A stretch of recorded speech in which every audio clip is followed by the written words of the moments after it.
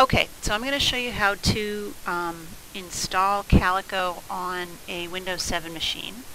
It's a multi-step process, but the first thing you need to do is make sure that you actually have administrative privileges on your machine.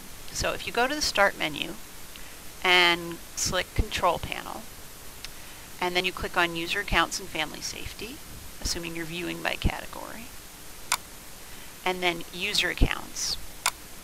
And then look over here, it'll say your user ID. My user ID right now happens to be student.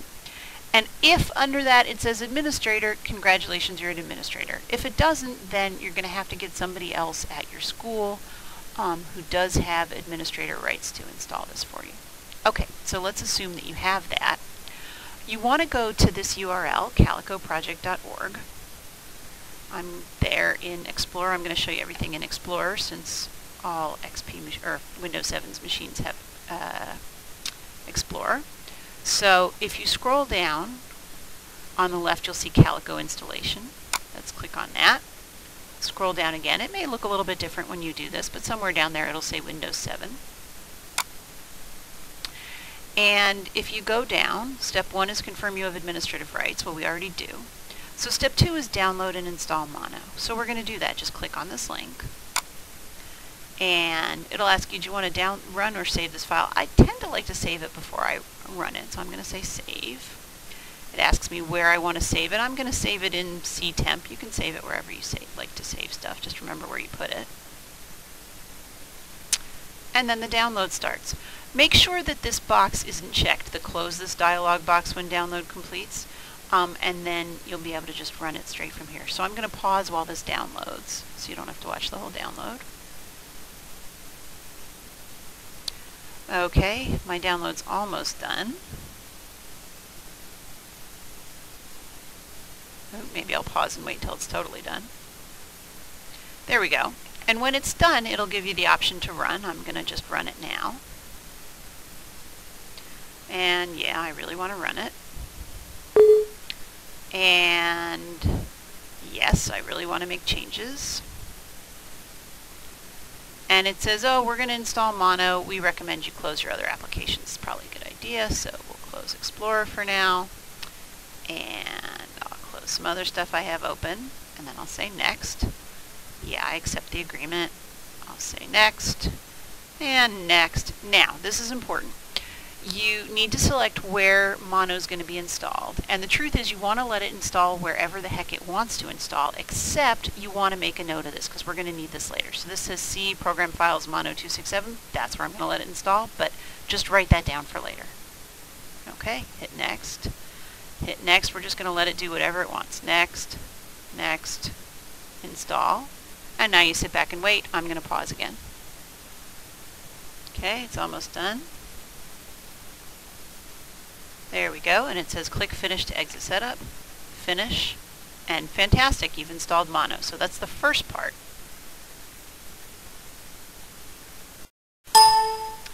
Okay, so now that you've installed Mono, we're going to download Calico. Again, we're starting it at this URL, calicoproject.org. And here we are. And we're going to go back to the download page again, so Calico installation. And then scroll down, Windows 7. And we did step 1, we were administrator. We did step 2, we installed Mono. Now we're going to download and install Calico. It says grab the zip file, so we're going to click on that. Now you're going to find a whole bunch of Calico files here. You want the most recent one. So today that happens to be 23rd of August 2011, Calico 064. By the time you do this, it's going to be something else, but it doesn't really matter what it is. Grab the most recent one that starts with Calico. And save. Ask me where I want to save it. I'll save it right here in ctemp again, but you can save it wherever you want. And this one comes pretty quick. There we go. Again, once it gets in here, make sure your close this dialog box when download completes is not there.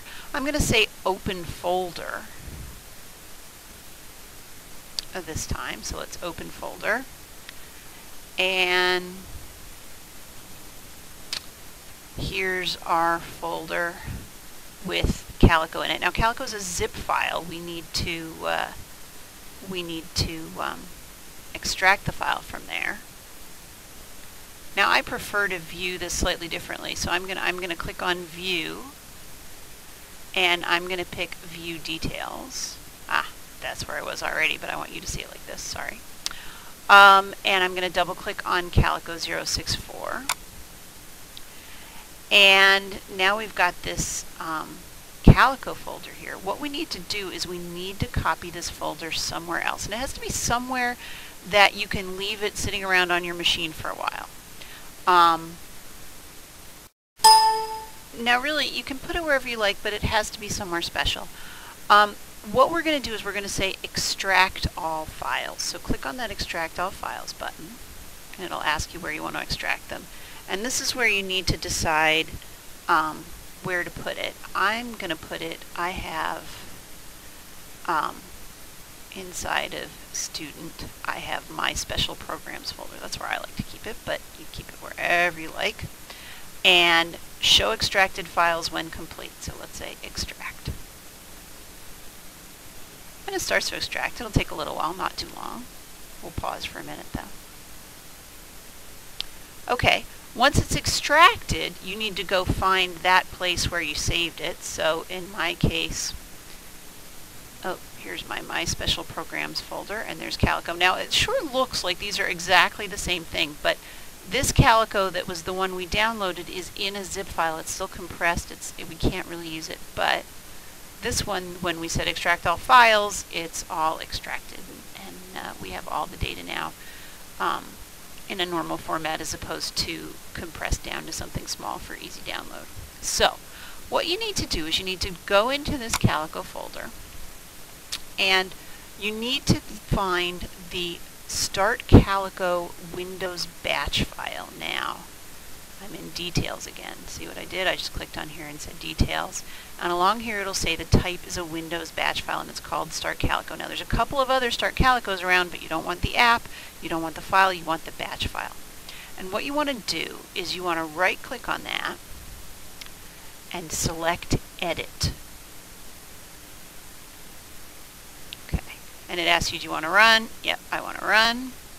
And it's going to start up Notepad for you.